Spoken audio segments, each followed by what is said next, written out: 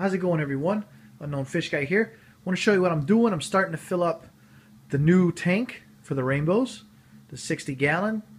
The new tank is 48 inches long by 24 inches high and 13 inches depth, is what the specs say. Right here you're looking at just the rainbow tank. Sorry for any glare or anything. The lights are off in the rainbow tank because it's time for them to go to sleep. But yeah, I just want to make a quick video. I was doing some of the substrate. And here's the new home that they're going to, as you'll see. And it's slowly filling up with water. There's the old home. There's the new home. It's a big difference. They'll enjoy it. But yeah, I want to show you. So I'm filling up the tank. I put a 2.5-inch layer of gravel in the front, and it built it up in the back, if you can see on the side. Sorry for the glare. About a 3-inch layer in the back.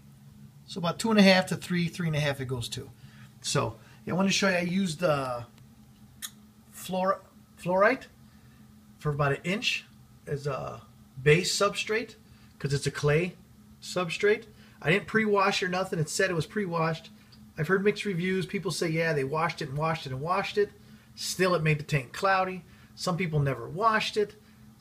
It had the same cloudiness. So, didn't really make a difference. So, I'm going to give it a try. I'm going to slowly, usually what they call drip acclimate, but made my own concoction here to slowly put the water into the tank. And as you see, the water is a little cloudy, as you'll see. But when the filter's on, it shouldn't be that bad. It's not a milky chocolate milk appearance or anything, so it's a lot better. It was a lot better than when I put this gravel in right here. When I put the Fluvolt Stratum, that was like black milky syrup, man. Took a long time. But yeah, I wanted to show you. I'm filling it up to 60-gallon. So as I was saying, I put a fluorite mixture on the bottom as a base, about 1 inch. And I did something where I left about 1 inch from this black line. I left 1 inch deep without any fluoride. That's so if anything gets in here or food particles build up, I can gravel vac deeper in the front and on the corner sides around, and it won't have the clay fluoride come up ever. So I capped the inch fluoride with about 2 inches, 2.5, depending on where the depth is, of Eco Complete. I took the Eco Complete out. It had some water in there because, as you know, it has live bacteria. I really don't need the live bacteria in here. I have, the canister filters. All my media's ready to go, really, so don't really need to cycle the tank that much. So I drained it out so I didn't have to worry or get anything else in the tank. And yeah, laid it down. That's about it. I'm dripping.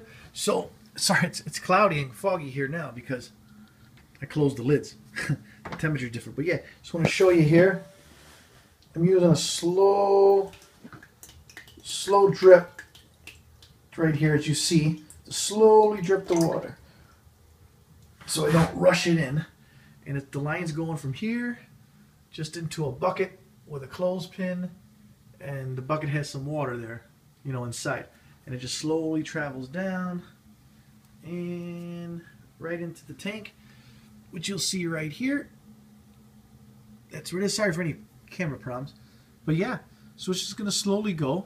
I'll fill up about halfway, maybe add some plants. Still don't know what I'm going to do. If I'm going to do any driftwood plants or just rocks, we'll have to see. Don't know what plants I'm using yet. So yeah, we're just enjoying it, having a good time. There's the rainbows when the lights are off. They're still looking great. Oh, sorry for the focus here. They're still looking great, the rainbows. I got a mess all around. I got all the fish tank stuff all over here. All around. But yeah, I'm going to make a quick video. Trying to do some step-by-step stuff as I go. I'll let you see the clarity of the water. It's pretty good, as you can see. Sorry for any reflections.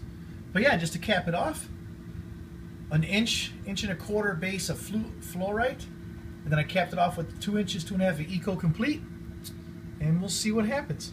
Also, I'll show you the review of the lighting. I have it's a Phoenix Planted Plus, the Ray Planted Plus lighting system that I'm trying out here. It's LED. There's the name. Got to switch around to the other side. But as you can see, I don't know if you can see the reflection. I'm gonna try to get it up so you can see more. Is that it has red and white color spectrum. So yeah, I'll do more in depth on that, and we'll check it out later on. Check all the other stuff I was gonna put in here. But yeah, things are coming along. Got the glass top going on here. Looking good, you know. Comment, rate, subscribe. Any tips or anything? Hope this can help. See you in a little bit.